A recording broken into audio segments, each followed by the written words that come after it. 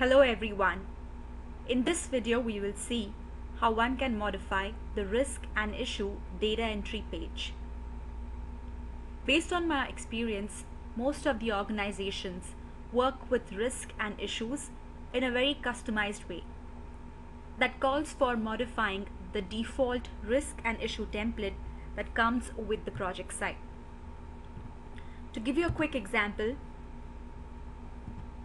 I have a project site opened up right here.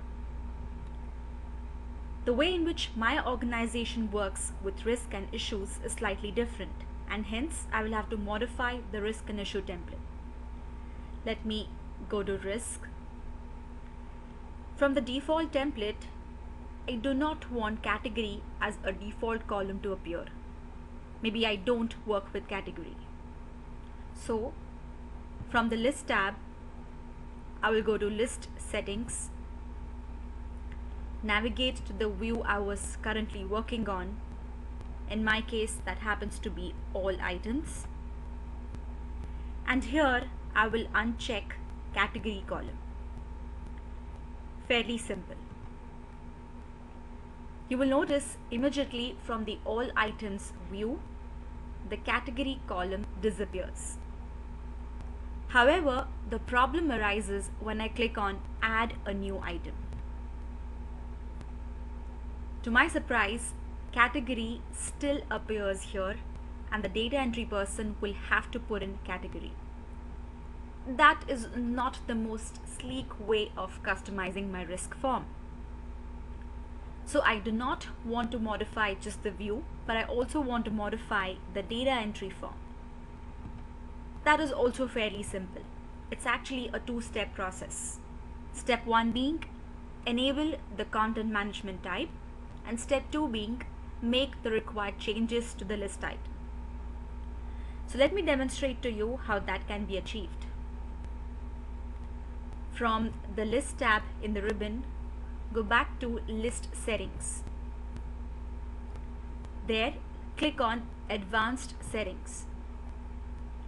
Under advanced settings, just enable allow management of content types. Remember, you can do this in the project site template such that it can be rolled over to all the project sites. Like I'm doing this particular setting for risk, the same setting has to be repeated for issues also. Let me just save this. Now on the list setting page, you will see content type as a new section which has project site risk as a content type enabled. Click on this. Now you will see all the columns which appear on the data entry page. You can do multiple things here, one of which is enabling and disabling the availability of the column on the data entry page. Secondly, you can also change the order of the columns. So in this case, I want to get rid of a category. Click on category and choose the option hidden, which says it will not appear in the form. That's all there is to it.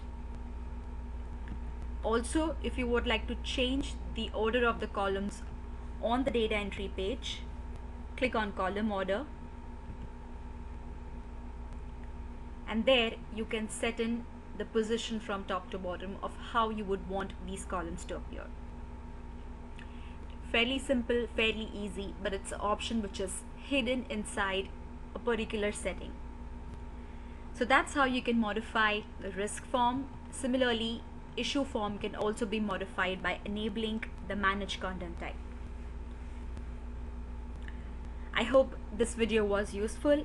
If you have any questions with regards to project server or SharePoint server, please feel free to write to me.